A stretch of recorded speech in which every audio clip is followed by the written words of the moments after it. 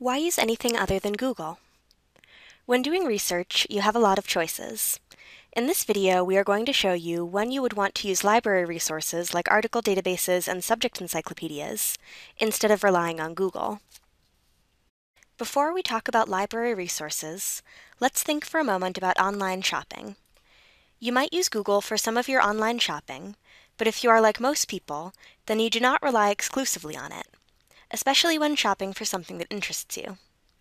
For example, if you are particular about the style of clothing you wear, and you are shopping for a pair of pants, then you probably won't go to Google products and type pants, because Google indiscriminately searches men's clothing, women's clothing and children's clothing, discount clothing and designer clothing, snow gear, work clothes, formal wear, and more.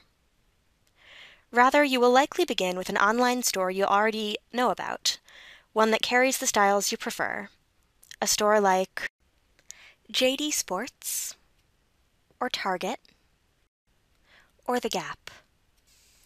And if you wanted to browse the newest indie rock releases, then you might go to a site like Pitchfork or Parasol Records.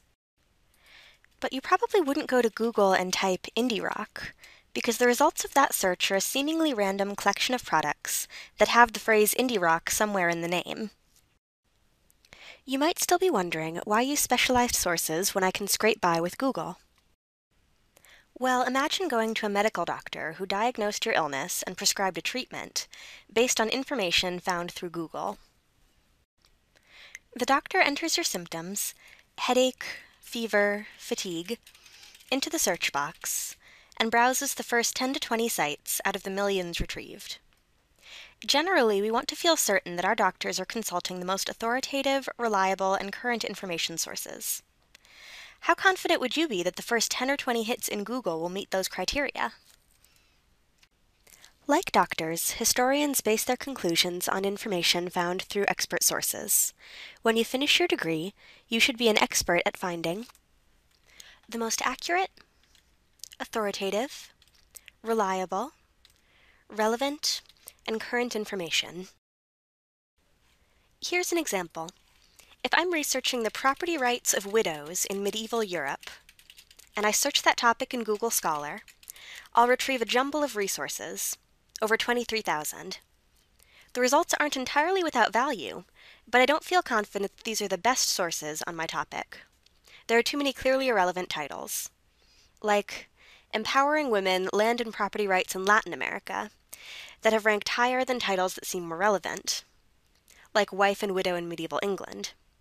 A better source would be a specialized database, like Feminae, Medieval Women and Gender Index. Feminae is a database designed by scholars to support research in medieval women's studies.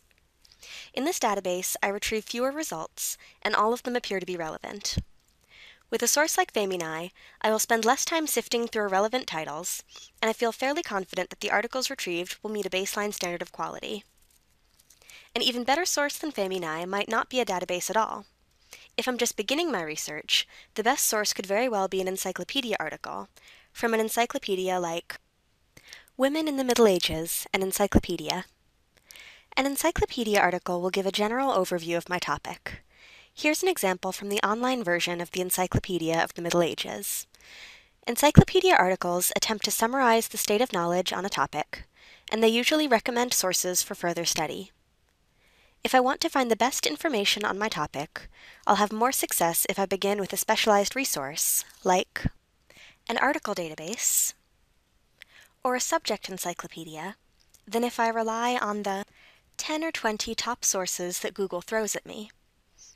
Even though many encyclopedias have been digitized, it's unlikely they will appear near the top of my results list in a Google search because of the way search engines calculate relevance. An expert searcher knows that specialized resources exist and doesn't rely on Google to discover them. So what are these expert resources? Here are some of the hundreds that are available to you online through the library. These resources are as different from each other as frying pans are from tennis shoes, and it wouldn't make sense to search them all simultaneously through Google, even if that were possible. You'll be a more successful researcher if you learn to use databases designed around the type of information you need. So, if you need articles from American history journals, then it's best to begin in a database like America, History and Life. And if you need 19th century British newspapers, then you'll probably have more success if you look in a database like 19th century British Library newspapers. Together with the skills of critical thinking, analysis, and communication that you acquire as a history major, the ability to use expert resources will serve you well whether you go to work in education, publishing, journalism, government, public policy, business, librarianship, or any other field. This is your opportunity to learn about the sources used by experts and to develop your own research expertise. For much more information, visit us in the History, Philosophy, and Newspaper Library.